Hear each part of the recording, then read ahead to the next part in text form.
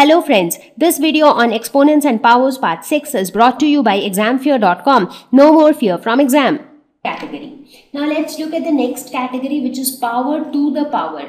So when you have a number a to the power m, which in itself has a power, and you put another power to this number, that is a to the power m to the power n. So in that case, these two powers, they get multiplied. So this is equal to a to the power mn. Let's take an example. Let's say 2 to the power 3, this whole to the power 2. So what is the meaning? This means that this entire number is multiplied for 2 times, right? So what is this entire number? 2 into 2 into 2. And this is multiplied for 2 times again. So 2 2s are 4, 4 2s are 8. So this means 8 to the power 2. And 8 to the power 2 means 8 multiplied for 2 times. So 8 into 8 is 64. So how can you write 64 in exponential form? Again, you need to find out the prime factorization. So let us do the prime factorization here. So 2 3s are 6, 2 2s are 4, 2 16s are 32, 2 8s are 16, 2 4s are 8, 2 2s are 4. So therefore 64 can be written as 2 into 2 into 2 into 2 into 2 into 2. So it gets repeated for 6 times. So this can be written as 2 to the power 6. So this 6 can be written as 3 into 2. So when you look at it, you see that this power and this power, that is 3 and 2, they get multiplied in the product. So therefore this holds true. A to the power m to the power n is equal to a to the power mn. Now let us look at another example. So let's take an example number 2. So let's say you have something like this, minus 3 to the power 2, this whole to the power 3. So in this case, what would happen? So minus 3 square means minus 3 into minus 3. And this whole to the power 3. So 3 3s are 9 and 2 minus sign, this makes it positive. So this is 9 to the power 3. That means 9 into 9 into 9, which is equal to 729. So in this case also you do prime factorization of 729. So you find that it is exactly divisible by 3. So 729 can be written as 3 into 3 into 3 into 3 into 3 into 3. That is 3 multiplied for 6 times. So this can be written as 3 to the power 6. So this 6 can be written as 2 into 3. So that's how this also proves that a to the power m to the power n is equal to a to the power mn. So let us now move on to the third category, where we have powers with same exponent but different bases. So here also we will look for both the multiplication and division scenario.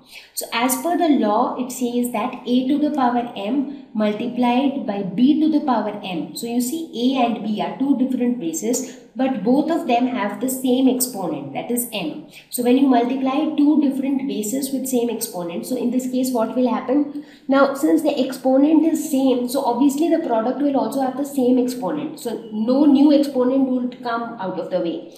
So the product would also have the same exponent, that is m. But what about the base? Now since here we are trying to multiply these two numbers, therefore the base will be the multiplication of the bases of the two numbers. So that's a simple way to remember this. Now how do we prove that yes, this holds true? So for that we take example. Let's say 2 to the power 3 multiplied by 4 to the power 3. So you have different bases 2 and 4, but you have same exponent, that is 3. So 2 to the power 3 is 2 into 2 into 2. And 4 to the power 3 is 4 into 4 into 4.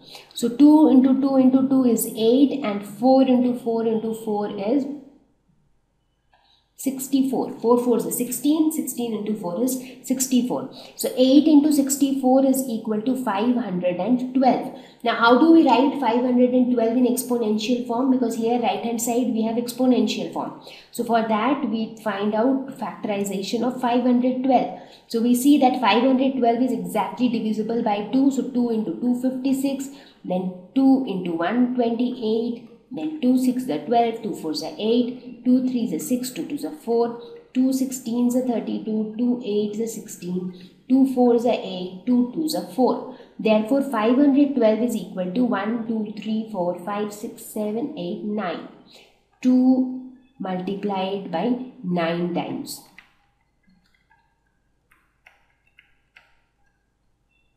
Right? So this is equal to 2 to the power 9. So this 2 to the power 9 can also be written like this. Now 2 into 2 into 2. What is 2 into 2 into 2? This is 8.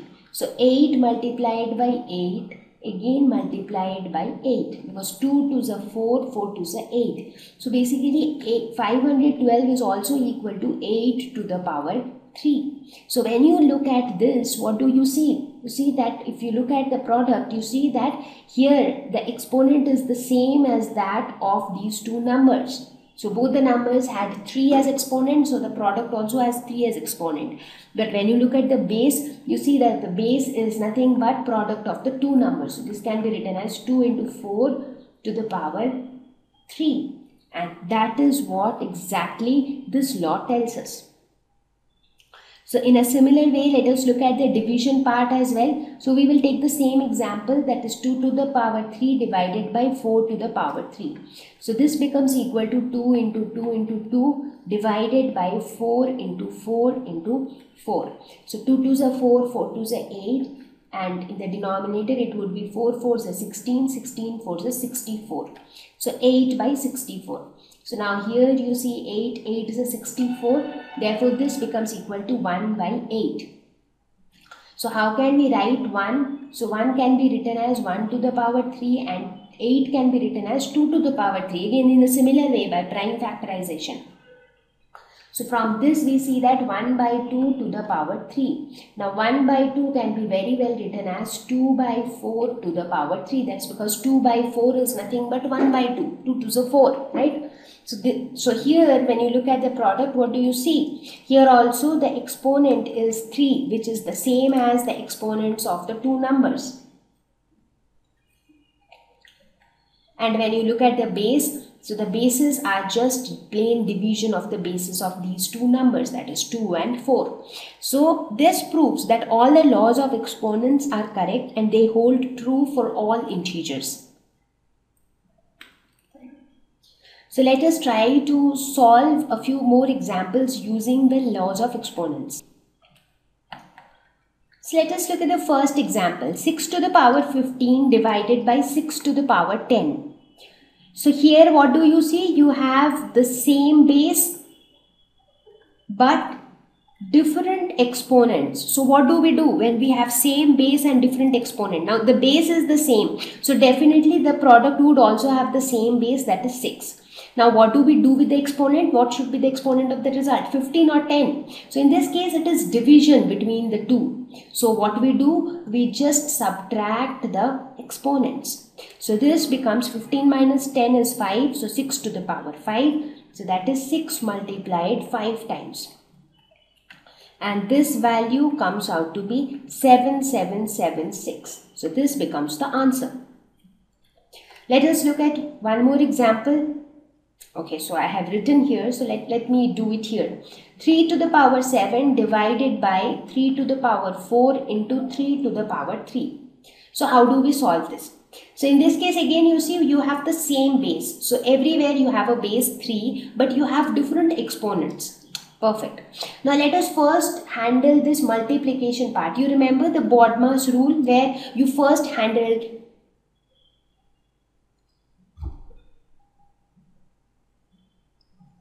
the brackets, then division, then multiplication, then addition and then subtraction. Now in this case, when you see the denominator, it is like a bracket. So you need to first sort out the denominator part. So what about the denominator? You have two same bases. So obviously the product would be also the same base, that is 3. What about the powers? The powers will get added because here it is multiplication. So the power would get added.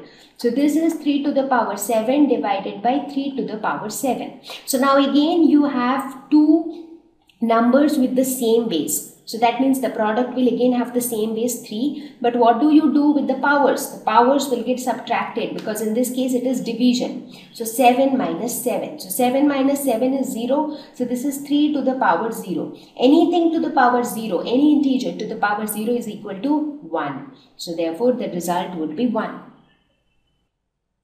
Thank you. Please visit examfear.com for free quality education. You can learn with a simple 4-step learning process wherein you can watch video lessons, you can ask your questions, you can refer notes, and you can take a free online test. We have content for class 6 to 12 on physics, chemistry, mathematics, and biology along with practical videos. So please subscribe to our channel for daily updates. Thank you.